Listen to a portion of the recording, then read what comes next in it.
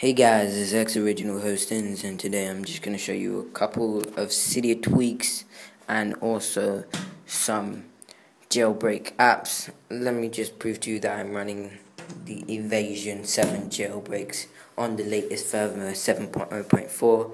So we'll just go to General and About, and we'll slow down very slowly.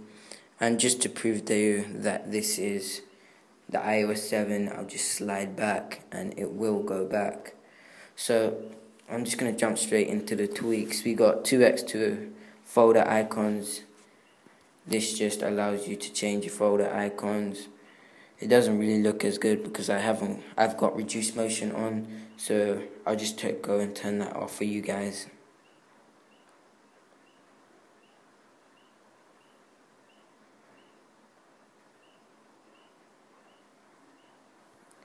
So as you can see, it's turned off now.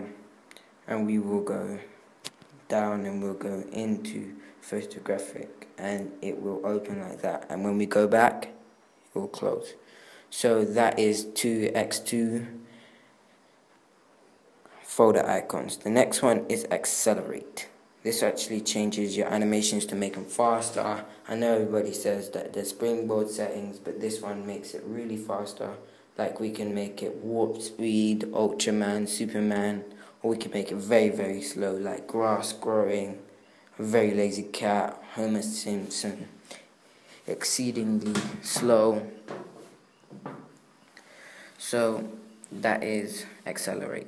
The next one is AirPlay. This allows you, if you have an iPad jailbroken on the iOS 7 that has AirPlay or iOS 6, you can actually connect your iPhone to the iPad and play your music from out the iPad.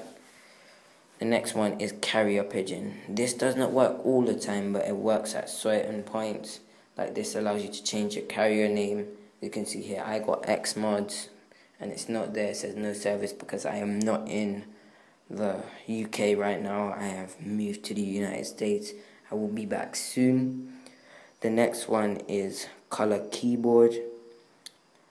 This one isn't fully working yet, but they give you a couple of themes that do work, like all of these ones here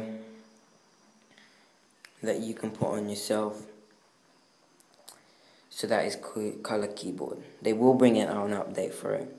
The next one is display recorder. This is an iOS 7 recorder, and I've already told you about that, so I'm going to move on to the next one. The next one is emphasize. This actually allows you to change your status bar while in an app. Like if I go into Activate, it will make it Charmeleon, which is just hot red. Or if I go into BlackBerry Messenger, it will make it Charmeleon, which is hot red, sorry. So I haven't got a chance to do all of these yet, so we'll move on to the next one. The next one is kill background 7. If I double click, it will show me two big buttons, which allows me to kill all of the apps that I'm running right now. But I'm not going to do that because I'm running display recorder, and that will kill the recording. So we'll move on to the next one. This one is local AP store. They actually updated it for iOS 7 to make it available. It allows you to get in-app purchases for free without purchasing. I will not go into how to do it, but in the next video I will. So that is local AP store. The next one is mini player. I'm sure you guys have heard of this. It's what's on the side of my screen. You can just slide it out and slide it to the next side if it's getting in your way. But it actually allows you to control your music. Like you can play your music. Since I haven't got any music because I freshly restored to do the jailbreak, it won't play anything. But if you just decide you're on the home page or you're in a different app and you don't want to switch to your music, you just want to switch real quick, you could just pull out this and tap on it and click next song. Or you can just click this and it will open your music. So that is mini player. You can change the color from white to black by double tapping on it, or you can go into settings and change it black and white. So the next one is NC colors. I'm not very sure what this does. I think it changes the colors of your springboard, but I'm not really seeing that, so they will update that, so I'm going to leave that alone. The next one is record and torch. I'm sure you know what it is by the name, or you have if you're recording a video and you want to put on your torch, you can just tap a button and it turns on the torch. And as you can see here, there's a gesture for iOS 7 where you just click the button and it turns on. The next one is swipe shift character. So this actually allows you to change the shift. Like, let me show you. If I put in my YouTube channel,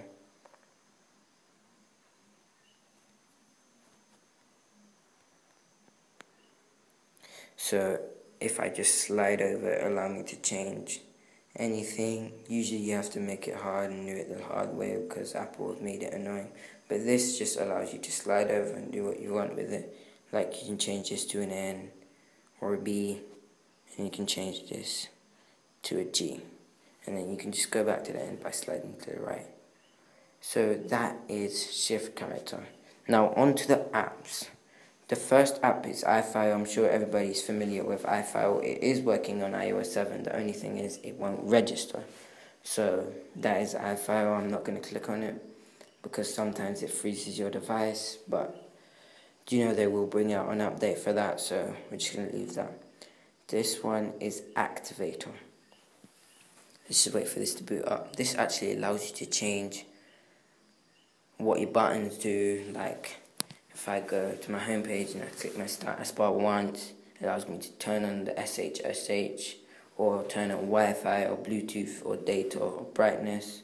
Or it gives me my IP address and all sorts. So that is SB settings in the top. That is part of Activator. So the next one is, if I double tap my status bar, it will come up with Harlem Shake. So let me just show you guys that.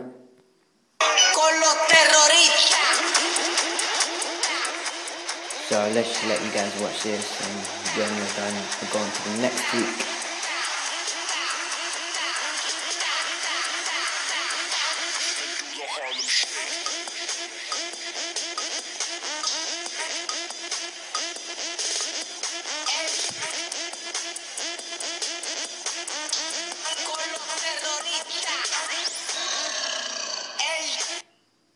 So that is Harlem Shake 7. You can get it in the Cydia store, but the only way to activate is if you have Activator, because you have to put it as somewhat. Like when I double tap my status bar, it turns it on. So the next one is Terminal. This actually allows you to get root access. This is colorboard. This will only come up if you're on the iOS 6, as you can see here. Keyboard. So if I type in SU and then the default which should be Alpine, it shouldn't look like it's typing it in, but you do type it in, and then you click return and it comes up with VAR and mobile. You click CD and it comes up with your root access. So that is mobile terminal. So I think that's it for now. Nope, we got one more, movie box. I'm just going to show you quickly what this does. Let's just wait for it to boot up. This actually allows you to watch any new movies that come out, or any old movies. Like, all you have to do is, if I want to watch Despicable Me 2, I could just, or Wolverine, I could just click on it and it says loading.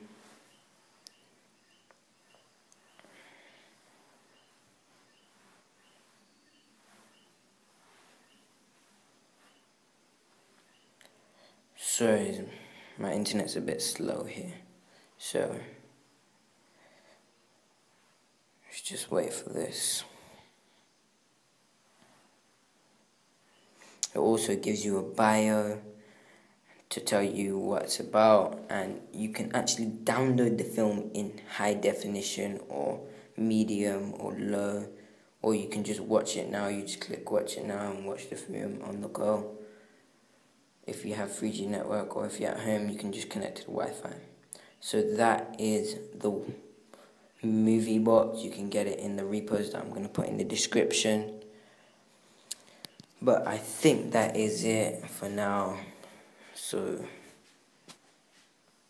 peace.